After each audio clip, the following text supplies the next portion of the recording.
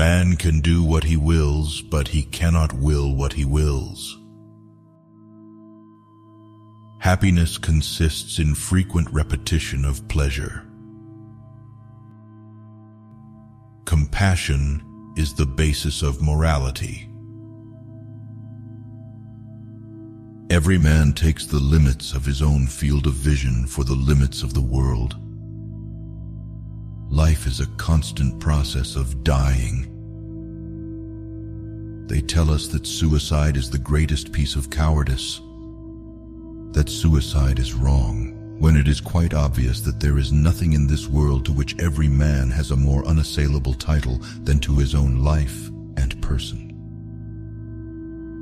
A man can be himself only so long as he is alone, and if he does not love solitude, he will not love freedom, for it is only when he is alone that he is really free. The world is my idea. One should use common words to say uncommon things. It is difficult to find happiness within oneself, but it is impossible to find it anywhere else. Mostly it is loss which teaches us about the worth of things.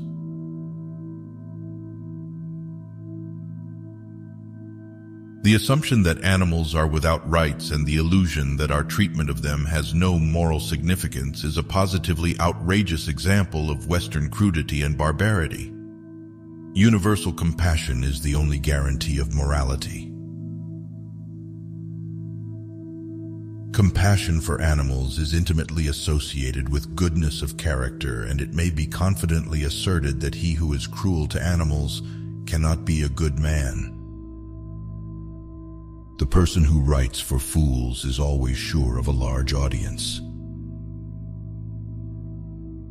Every miserable fool who has nothing at all of which he can be proud adopts as a last resource pride in the nation to which he belongs. He is ready and happy to defend all its faults and follies tooth and nail, thus reimbursing himself for his own inferiority. Talent hits a target no one else can hit. Genius hits a target no one else can see. No rose without a thorn, but many a thorn without a rose.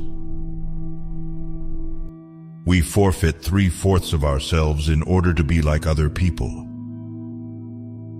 Religion is the masterpiece of the art of animal training, for it trains people as to how they shall think. Every parting gives a foretaste of death, every reunion a hint of the resurrection. Change alone is eternal, perpetual, immortal. So the problem is not so much to see what nobody has yet seen as to think what nobody has yet thought concerning that which everybody sees. We seldom think of what we have, but always of what we lack.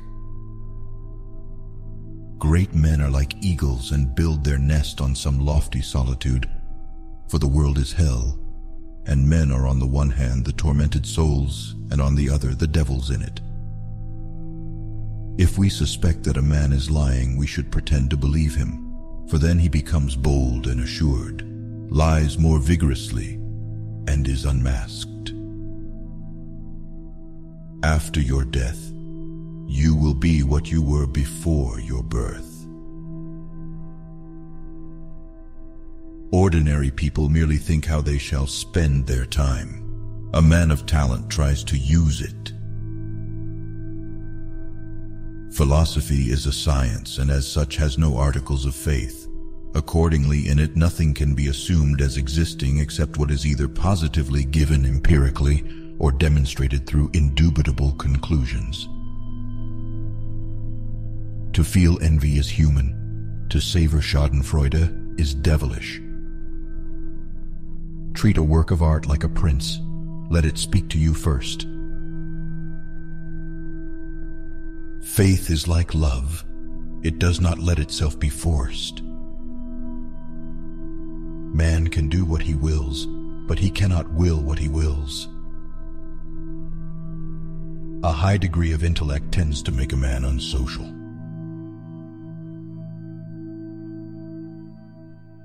The The safest way of not being very miserable is not to expect to be very happy.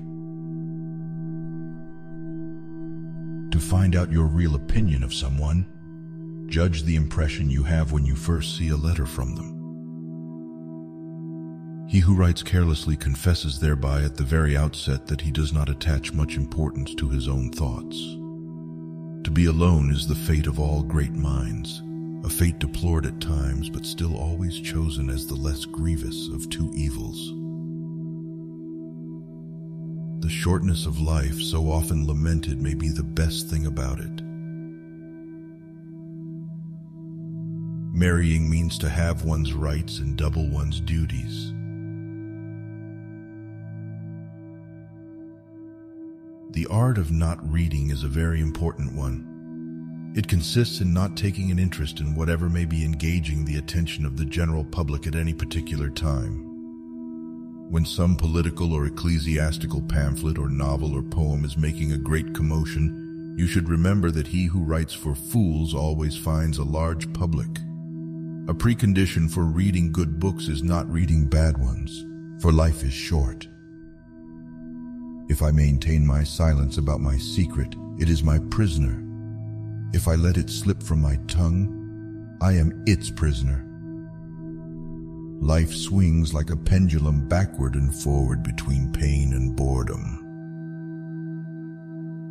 Politeness is to human nature what warmth is to wax.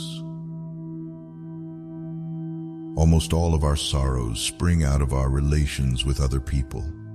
There is no more mistaken path to happiness than worldliness.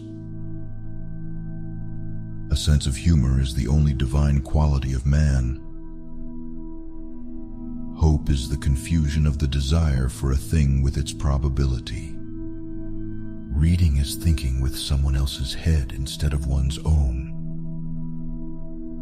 Wealth is like seawater. The more we drink, the thirstier we become, and the same is true of fame.